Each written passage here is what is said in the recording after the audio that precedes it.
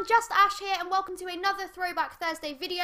I'm still a little bit ill, so if my voice sounds a bit weird, that's why. Today I'm going to be going through some of my top 5 fictional ladies. This is from like 3 years ago, but most of them still stand, so let's get on with the show. Yes, I'm wearing a hat today because my hair looks a hot mess. Today I'm going to talk you through my top 5 favourite fictional female characters, which is harder to say than you might think. Number 5 is Kaylee Fry, which sounds like a really bad bingo call. I like Kaylee because she's funny, she's cute, and she always sees the bright side. Plus, she is pretty much the only one that can make Serenity work. Next is Donna Noble from Doctor Who. She is my all-time favourite companion because she's sarcastic, she's not one to be bossed about, and she has the most epic friendship with the Doctor.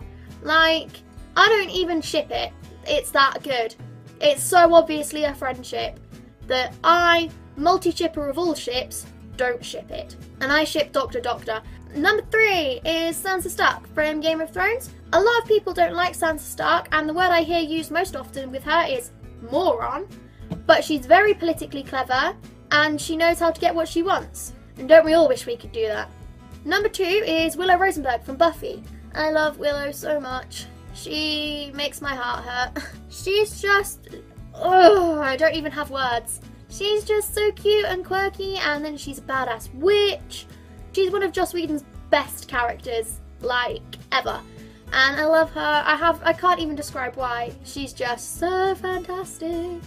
I had a real problem deciding 5 fictional characters, so I kind of lied, and it's actually 7 because I've got 2 honourable mentions. My first honourable mention is the magnificent Slayer Buffy Summers. I love Buffy because who doesn't love the Slayer? Like, she puts the blonde, bimbo, always kill first in a horror movie stereotype to bed, and she is just, she's so adorable while doing it. Like, I wish I was that badass and that cute, but I'm not. Sad face. And my second honourable mention is River Tam. Who else could be a weaponized, psychic, badass assassin, but do it with such grace and maintain such a childish innocence other than River Tam? She's perfect, and she's played by the gorgeous Summer Glau. And finally, drumroll please, my number 1 favourite fictional female character is the brightest witch of her age, Hermione Granger. When I was younger, I always wanted to be like Hermione because she was beautiful, brainy, and a badass. And I tried really hard in high school to always be like Hermione, always ask questions, make sure I got good grades, and then I went to college and it all kind of went down the pan.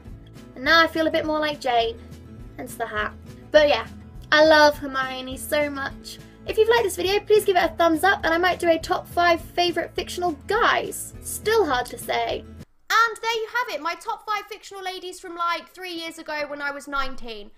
Anyway, if you've enjoyed this video, please give it a like. Let me know what you think in the comments below. And remember, tomorrow I am streaming Detroit Become Human with Alex. Go and follow me on Twitter if you want all of the details for that. And as always, join me next Friday at 8 for the next video.